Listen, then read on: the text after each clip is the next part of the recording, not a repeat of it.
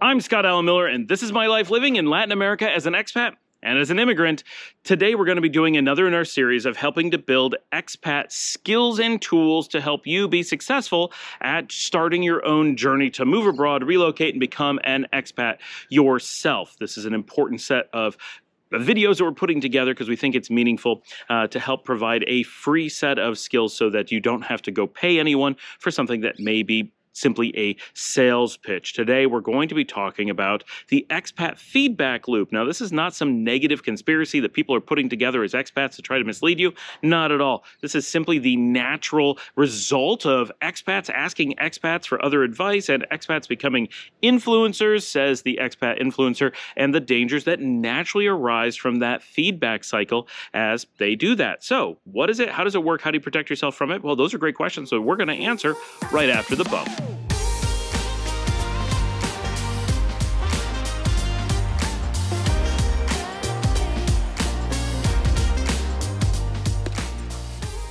Before we get into anything else, what is the expat feedback loop? That's a great question. I'm glad you asked. So, when expats move abroad, let's take me for example. I moved to Nicaragua a number of years ago, and when I did so, I decided to become an influencer. That's not exactly the chain of events, but you can imagine something like that happening. In reality, I've been an influencer for 20 years in just other spaces, and I moved a lot of places other than Nicaragua in the past, but Nicaragua is my permanent home. But play along. So I moved to Nicaragua, and I want to be an influencer because living in Nicaragua gives me a lot of things to share all of a sudden. So new expats are especially prone to desiring to be active on Instagram, YouTube, TikTok, you name it, because we have something really interesting going on in our lives, and other people tend to find it really interesting compared to the normal things that we have going on. As amazing as pictures of our dogs and cats are, not that many people are actually that interested in them, which is weird, I know, because that's what I want to see from everyone, but they're definitely more interesting than pictures of people's kids. There's levels to these things. Anyway, in a situation like mine, I'm able to show off beautiful Nicaragua, which is a country people don't tend to know very much. People are interested. Does this apply to me? Could I do something like this? And of course, my dogs sometimes run around in the background, which takes it up another level as well. It's not just travel. It's not just being an expat. It's also my dogs. Okay, so as this happens, a bunch of people will watch this. Well, if you're lucky, a bunch of people will watch. In reality, it's not that many, but I really appreciate my viewers. Thank you.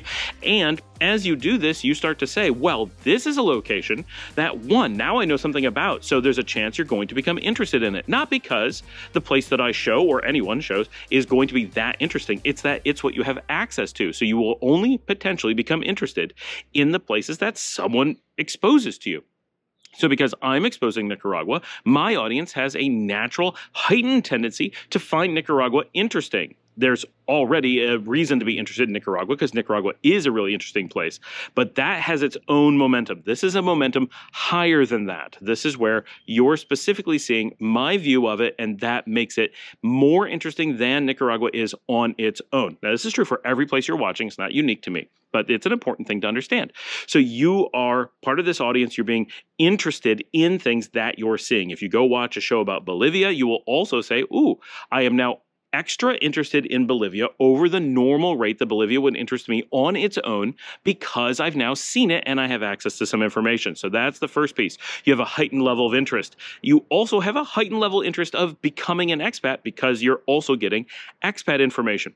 You get that information of these two things combined, and so that gives you a level of comfort. Oh, here's a person who has successfully become an expat in this country in which I have a heightened level of interest, and I'm now thinking about being an expat. Put that all together, and this place, in my example, Nicaragua, looks really interesting to you for lots of good reasons, but also because you have a potential level of comfort knowing that you can reach out to me, that I'm going to be making more material, that you're seeing it in more or less real time. There's just all these things starts making you say, this is not just a place I'm interested in, and not only am I interested in being an expat, but I feel comfortable that I could probably recreate the path that Scott did and move to this place. And then you're probably going to seek out another YouTuber so you can get another opinion on the place, but of course, anyone you're going to see is going to be a successful expat living here, because who else is there to make the shows? Of course, travelers do, but that's different material. And then you say, wow, here's reinforcement, and it looks even more interesting, and I feel even more comfort, and it snowballs. Then you move down, and you have the same feeling that I did. Wow, I really want to share my life with my family, so I'm going to take videos of this beautiful place that I'm living in, and I'm going to show off how awesome it is being an expat, being a digital nomad, whatever. And the cycle starts again. Now, in places like Nicaragua, this happens very little because this is not an expat destination, but we do see my channel making a lot of more additional people interested in coming to Nicaragua than would normally do so on their own if they were just researching the country. Now, I do think that it's an amazing choice, and you do know that I tried a lot of different countries, so this is one that I chose while breaking the expat loop, feedback loop for myself, but you should be aware of this feedback loop when you're looking at other places. Now, some places get a lot of expats, either because their home countries have pushed them there, they have really good visa policies, but mostly it's just historical. When I was a kid, a lot of the generation before mine, or the older boomers, had a tendency to go to places like Spain and France and Italy, Greece and Mexico.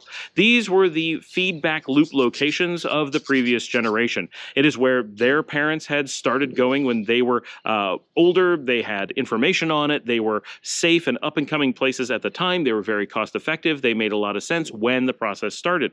Over time, lots and lots of people went there, and their cost of living went through the roof. They become inaccessible, but they also became loaded with expats who had moved there, took over a lot of communities, and actually created a lot of problems. There's a reason why people hate tourists in Barcelona. There's just too many of them. There's a happy level where it's nice to have some tourists because they're helping your economy, and there's an unhappy level where you no longer feel comfortable in the place where you were born. So we got to find a spot that makes everybody happy as best as possible when we're looking at these kinds of things.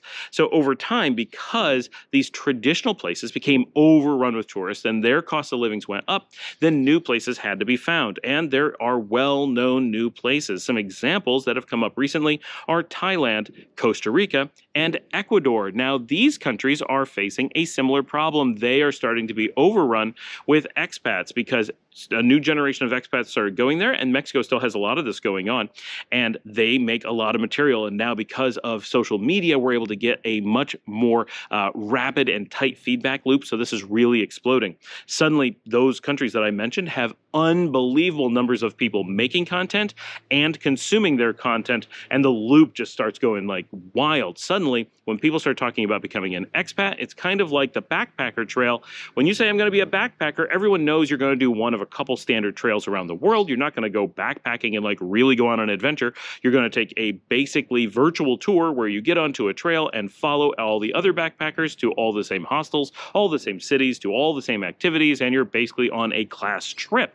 Well, the same thing has happened with expats. If you say you're going to become an expat, there's a set number of countries, so we're pretty much guaranteed that you're going to be going to one of those. If you end up in Angola or Zambia or Laos, then it's going to be a little bit surprising. But if you end up in Thailand or Ecuador, it is not at all. You can go out and find millions and millions of people, that's probably an exaggeration, who are making material specifically for those countries, and you can see exactly what their budgets are, exactly where they rent, and when you get there, there's like all these mechanisms in place for you, and it does make things relatively easy. But with ease comes expense.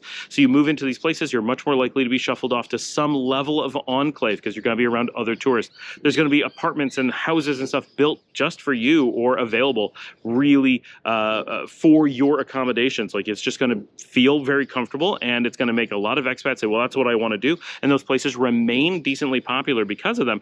But they are, as Nomad Capitalist calls them, legacy brands to some degree. Not legacy brands like the US and Canada. Those are seriously legacy brands.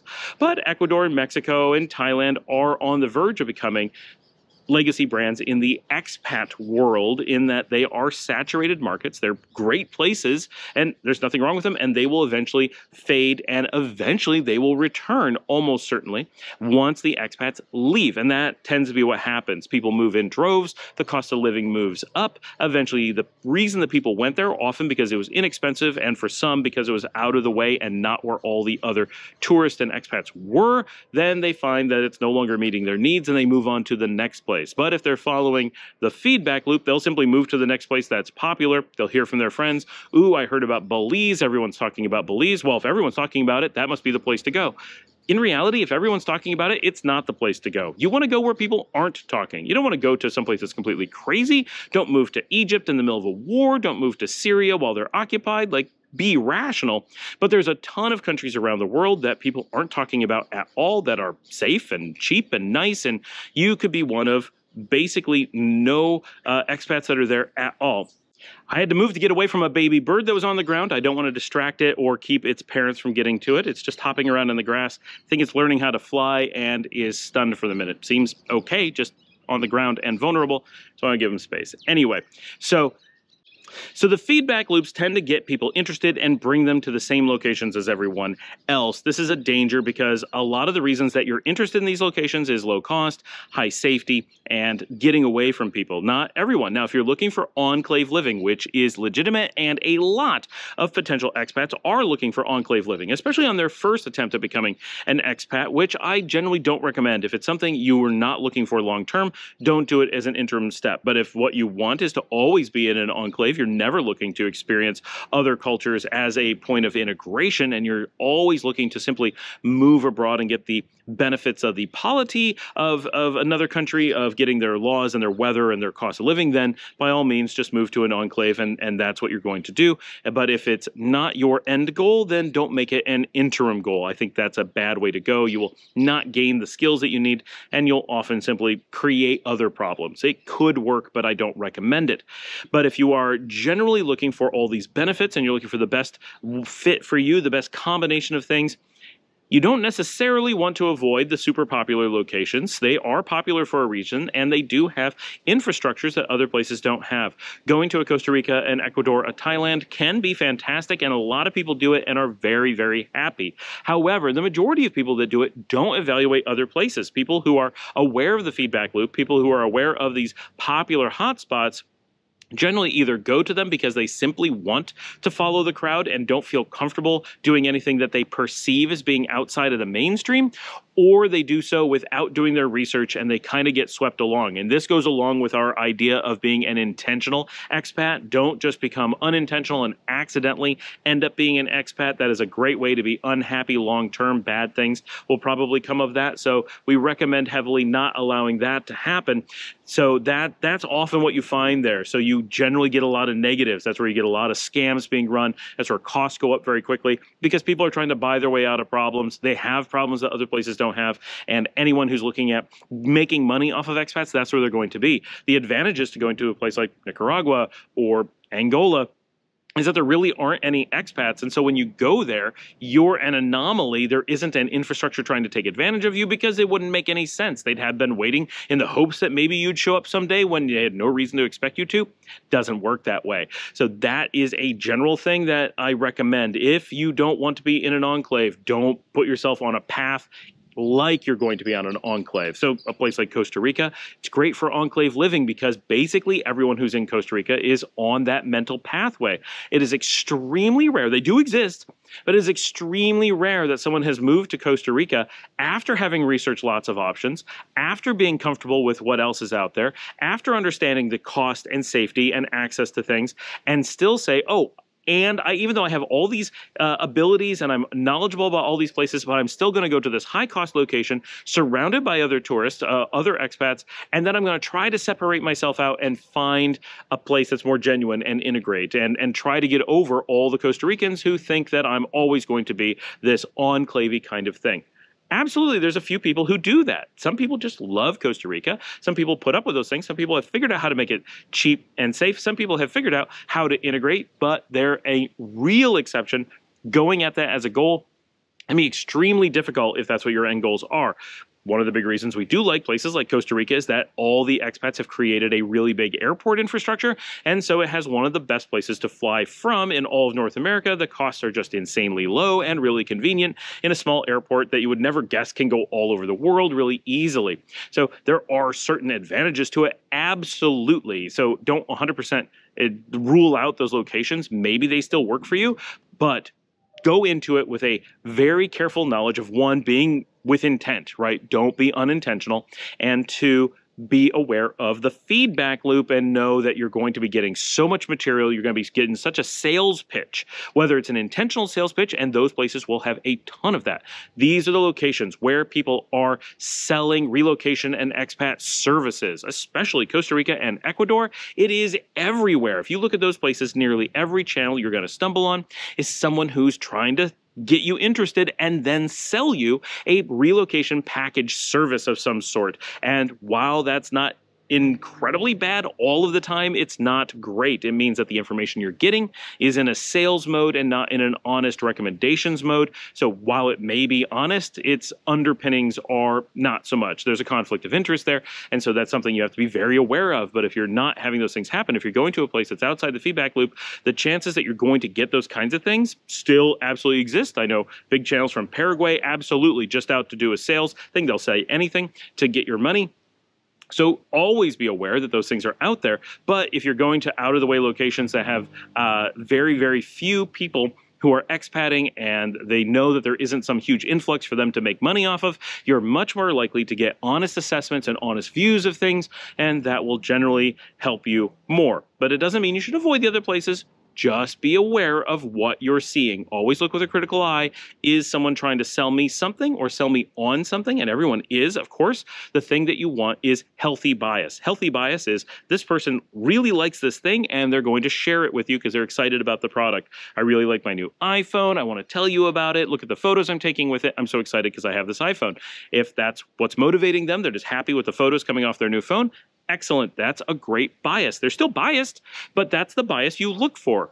If someone says, oh, this vendor paid me to tell you about this product that I wouldn't tell you about on my own, but I've been paid to act like I would, that's a bad bias. That's not getting someone's honest opinion. You're getting something else and not necessarily knowing what it is. And even if you do know what it is, it's not necessarily healthy, because even if you allow knowing to be told about something that a sales pitch is coming to you, eventually those sales pitches will wear you down, even if you're aware of them. That's a really important thing to know. I always recommend go read the book, Predictably Irrational. It will help you understand the world and why you think the way that you do. And the more you think you don't do it, definitely the more likely you do.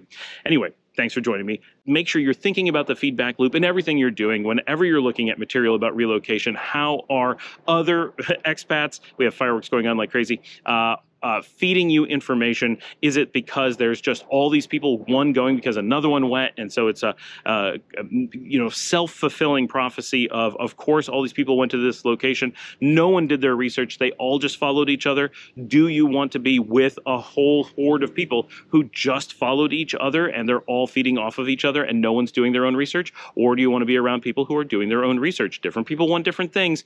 Just make sure you're being intentful and make that decision yourself. Thanks for joining me. Like and subscribe. If you'd like to help support the work that we do here, you can buy me a coffee at buymeacoffee.com/Scott Alan Miller. And as always, I will see all of you tomorrow.